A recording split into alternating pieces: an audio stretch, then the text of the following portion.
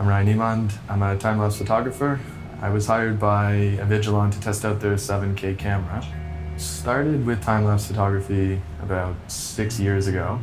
I guess originally when I started, I thought it was like such a cool feeling to capture 500 images of something over the course of 4 hours and then bring it into the computer and edit it all out and to see what was created from that. I started to really get into it, and my interest in architectural photography and time-lapse really started to grow.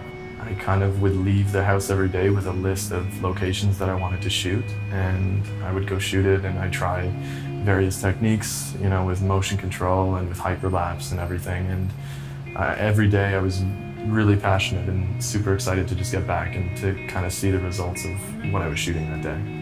I started traveling to different cities and realizing that I can make a career out of doing this. I normally had to utilize 2 separate camera bodies, one with a zoom lens on it and one with a wide lens on it, shooting at the exact same time. So actually when I was contacted by Avigilon, I was super excited about this because I'd never worked with like a 7K camera before. And you know, thinking about the capabilities, I could punch into any location in the scene, and it was like I could make 10 scenes out of one scene.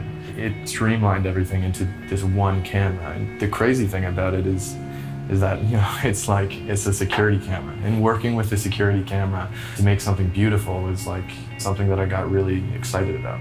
To see what was possible with this thing, with the resolution, like how far I could actually punch into these scenes. I found it really amazing how this tiny camera could shoot 7K and how I could do so much with such a small camera. Avigilon gave me full creative control over the project, which you don't really get often. It was really cool in Vancouver. I looked out and it was just fog, like everywhere, covering the whole city, flowing through the buildings. It has been a strong passion of mine to go up and explore and see these views in ways that a lot of people haven't seen. Like the feeling you get when you're up there, it's unlike any other experience that I've had in the city before.